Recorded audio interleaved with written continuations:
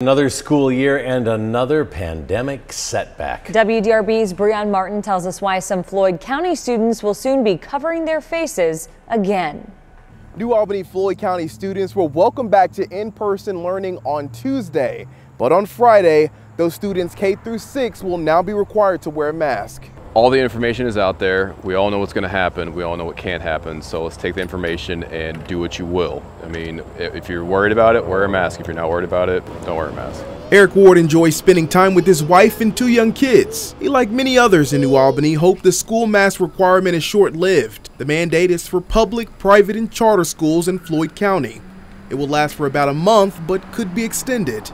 Masks will be required indoors when there's not enough room to social distance. They will not be required for outdoor activities like sports or recess.